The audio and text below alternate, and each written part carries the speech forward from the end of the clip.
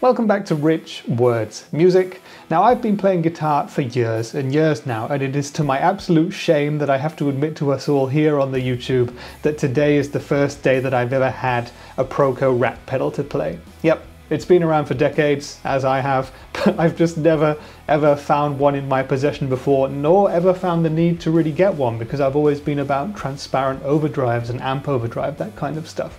But I've got one now, I've realized the error of my ways, and it has changed how I think about distortion. So this is a video being made now to avoid you guys making the same mistake as me. If you've never tried, played or tested a ProCo Rat or one of the many derivatives out there, go do it now. You can thank me later with a sub. Let's get straight into the playing part, and then I shall tell you the 5 reasons I think that these pedals are indispensable to the modern guitar player. I'm going from the guitar, my Epiphone, Les Paul Traditional Pro, through humbucking and coil split mode into the Rat, which is going straight into my Hughes & Kettner Black Spirit 200 head. I'm using the red box running straight into Logic Pro. That's the setup. Let's play it now, and then we'll talk afterwards.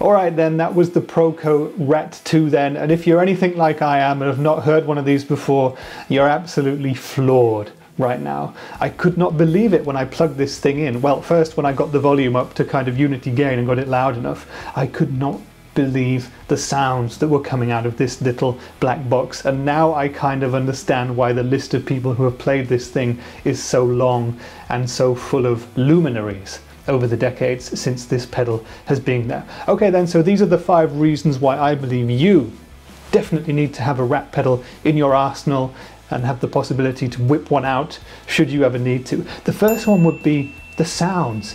Did you hear this thing? If you go back and look at the clips that I just did, it's thick, it's fat, it's raw, and it's dirty, and it's just huge.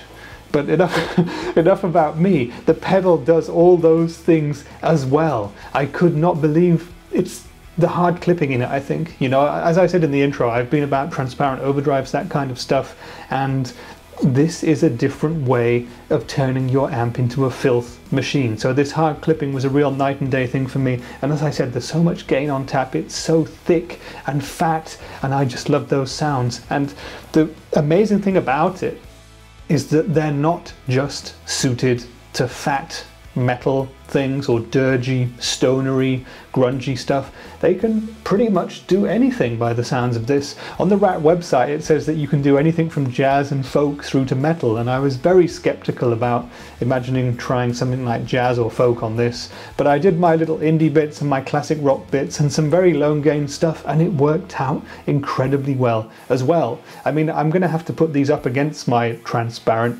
overdrive pedals and see how it stacks up against them for those kinds of things, but it was really good for those. And of course when we went into the heavier stuff, the indie rock stuff, the garage rock stuff, and even some of the more dirgy metal sort of things, I thought it sounded absolutely huge, and I hope that you agree. The second reason on my list why you absolutely need to try one of these Rat pedals is that they're actually really cheap for what they are. I mean, this cost me full whack, it must have been I think 77 or 78 euros, which is, you know, that's a lot of money for everyday things. It's like a weekly food shop or something for a hungry boy like me. But 77 or 78 euros for a dirt pedal these days is really not that much. I mean, this is made in China, but if you look at some of the more expensive, the boutique overdrive pedals that are out there, you can pay 3 times as much as you would for one of these, for one of those pedals. And the options you get with this, despite it only having 3 knobs, make it a very versatile option. That also makes it perfect as a Christmas present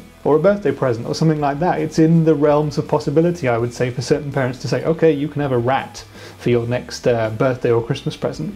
And of course, if you do get a Rat, that leads me to point 3 of why you need one, because you will be in super illustrious company. I could not believe when I went online and checked who's been playing these things over the years and found out that some of my absolute favourite and most respected guitarists were on the list, and they were people in genres where I had no idea. So I've just gone through, I'm going to read you a few of my favourites, my personal ones, and then list a couple more that I've seen on Wikipedia, but it's way more people than I would expect have been using this. First off would be Justin Hawkins from The Darkness for his lead stuff. I absolutely love The Darkness and everything they've ever done, and so to find out that Justin uses one of these for his lead sound, that's just incredible. I had no idea. The second one I did know about, Alex Turner, the frontman from the Arctic Monkeys. He used 2 of these, in fact, for the band's first album, Whatever People Say, That's What I'm Not, and the tours around that in 2005, 2006. He's been photographed with a couple of these on stage, so you can see where he got his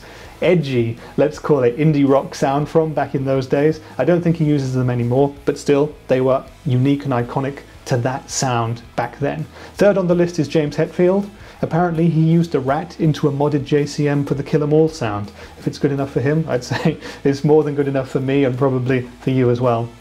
Next on the list is Graham Coxon, of course, the guitarist in Blur, and he has awesome solo records as well. He's been a long-time fan and proponent of the Rat pedal and has made it do many disgusting sounds over the years. He's been a guest on That Pedal Show, which of course you'll all know if you've seen my channel. You can watch the episode with him, and they've done a brilliant episode on the Rat as well, so go check that out if you want more information on this box and on Graham Coxon's use of the box as well. Next up we have Kurt Cobain, frontman from Nirvana. It was not, I don't think, his favourite or most used pedal, But when they were doing Nevermind, he went straight into the desk through one of these for Territorial Pissings, which is actually my favourite Nirvana song of all time, and coincidentally my parents' least favourite, so there's a link there somewhere. I had no idea that he used the Rat for it, but I just love the way that track descends into madness with Kurt screaming like a raving lunatic and the guitar going into this fizzy mess, and I guess we have the Rat to thank to that fizzy mess.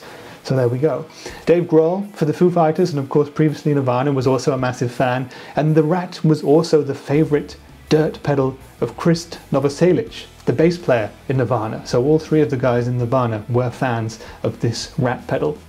Next up on the list is another one I did not expect at all, but it's Rivers Cuomo from Weezer, another one of my most favoured pop punk bands from back in the day, very influential on me. I had no idea that this pedal was in any way used in their sound whatsoever, but I like them even more now I've found that out. Next up, Nuno Bettencourt, a classic. We all know that. He's done a lot with the Rat over the years, and there's a lot online that you can find out about that. James Dean Bradfield from the Manic Street Preachers, possibly Wales's best band, one of them anyway, at least in the indie rock, the classic rock realm. He has used the Rat pedal a lot. Again, I had no idea that he was making use of it for their indie anthems that they produce. I had no idea that you could do that kind of music so well with this pedal. Next up we have Peter Buck from REM. Again, I had no idea that REM or bands of that ilk were using a Rat pedal, but there you go. So that's 10 or 11 or however many it was that I really like. And just to go through Wikipedia now, which I've got in front of me as well, some of the other names who are using the Rat just kind of beg a belief, really. We've got Buckethead is on the list, Jeff Beck is on the list, Matt Bellamy from Muse is on the list, Frank Black from the Pixies is on the list, Jerry Cantrell, Nels Cline from Wilco. Wilco used the Rat. I had no idea. You know, Kurt Cobain's on the list, Robert Fripp is on the list as well, Dave Gilmour. I mean, he's a name who should probably have been on my list of the 10 really, but personally I'm not a huge fan of Pink Floyd or that music, but he is an incredibly influential guitar player, and I associate him more with Big Muffs, with the Ram's Head Fuzz and that kind of stuff. But as you'll have noticed, once you go up past 12 o'clock on the distortion part of the Rat here, it goes very much into fuzz territory, so you can see what he would have got out of it. Just going back down the list then, who else have we got? We got Thurston Moore, Stephen Malkmus, these alternative rock people who I would never have assumed would use something like this. Sun O, that kind of stuff. Boris, I've no idea who Boris is, but he sounds cool. And Andy Summers, and Joe Walsh, and Thom Yorke from Radiohead. There you go. What more do you need? That was point 3 of the 5, but there you go. All those people have put the Rat to amazing use over the years. So yeah, I'm going to be trying to follow in their footsteps, I guess. The fourth point why you should consider getting a Rat for your collection is that there are so many to choose from and so many tastes. This is the Rat 2, this is the current kind of flagship standard model that they do, but there's an older version that people spend a lot more money online, which I'll come to in a second, but there are many other versions of the Rat from ProCo as well. You've got the Fat Rat, You Dirty Rat, the Turbo Rat and more, and there are so many other companies who make copies and boutique clones of this. And you know, when every company from 20 euros to 200 euros makes their own version of a pedal like this, that you're going to be getting something good. Now they all have their own different flavors and tastes, so if you can get the chance to go and try a few out, and then you can pick the one that works the best for you. But if not, this is always a safe first choice to go far. To go far? To go for. Go for it and you'll go far. The fifth point why you absolutely need one of these is to not be like me. Because of course I realized that I should have picked one of these up probably about 20 years ago when I was a very young boy in my adolescence, and I could have made my parents even more angry with me than I did at the time. So don't wait. You might be pigeonholing this like I did in my head and think it's not for you. Give it a try. It can do way more than you would imagine. It's not all good though. There's a couple of downsides that I just noted down that I wanted to mention. The first one being that apparently older versions of the Rat are better. So if you really want the best ProCo Rat that money can buy, you need to go back and look for one of the original versions made up to about 1988, I think. And that's all to do with the chip that's in there, which is apparently a little bit better than the current ones. I have nothing to compare it to, but I suspect I will be having more Rats in my life soon, and I will be able to compare it for you here on the channel soon too. So that's one thing to mention. Another thing to mention is that everything good for me personally happens on the distortion knob between about 7:30 and about 10 o'clock there. Everything after that for me is just a different flavour of too much distortion fuzz for my personal tastes. I can see why it works for other stuff, but for me, I'm down here all the time. And what that also means is that it's very, very twitchy, the control. So you have to be very exacting in where exactly you're placing the knob. Moving it 0.5 millimeter can change the sound so much. That gives you many, many options, of course, but it means that if you're looking for one specific sound and you want to set and forget, make sure you mark it on there so you don't lose it in future. And that brings me to another point, the fact that the knobs on this bad boy are all black, basically. So when I was doing the testing, when I'm playing it, looking at it here, it kind of looks from the light there that it's got white bits on the ends of the knobs to show you where the settings are, but it doesn't really have it. It has it a little bit on the distortion one there, but on the other two, they're all black, they're hard to see, so I might consider putting different knobs on it in future. And I know that different companies who do this, and JHS, for example, who do the patch rack mod of this pedal, they put different knobs on it, presumably so you can actually see what you're doing 99% of the time. Finally, I would say that a downside of this is that for 77 euros, it's made some of my much more expensive boutique-y overdrive pedals sound a little bit tame. So I will have to go back and A/B them against one another. Of course, this thing is just so full on when you play it. It could be that it lacks the subtleties of some of those overdrive pedals, but yeah, it does make other things seem a little bit weedy in comparison. Finally, I would have to say that although the Rat is incredibly cheap, I suspect that this will not be my last, not by a long shot, so it is going to be forcing me to spend more money on pedals like this in the future. So in a way, that's a good thing. In a way, it's a downside. But they're addictive. I already know it. There's going to be more videos. So maybe tell me what you want to hear. If there are any other Rat pedals that interest you, then write them down in the comments and I will have a look and see if I can pick up any to A/B against this one and just do different tests. And what I also want to do is play different guitars into this pedal, because I used my Epiphone Les Paul there, running between the humbuckers and the coil split setting, but I'd love to use my Telly for it as well. I'd love to use guitars with P90s, different humbuckers, that kind of stuff. So any wishes you have regarding Rats and different setups to play them through, please write them in the comments down there. I'll read them and reply to everything and hopefully make some videos too. But that's it for today. I've been Rich for Rich Words Music. I'm very much enjoying making all these silly guitar-based videos for you, so there should be many more coming in future. But that's the end for this video. Bye for now, and we'll see you in the next video.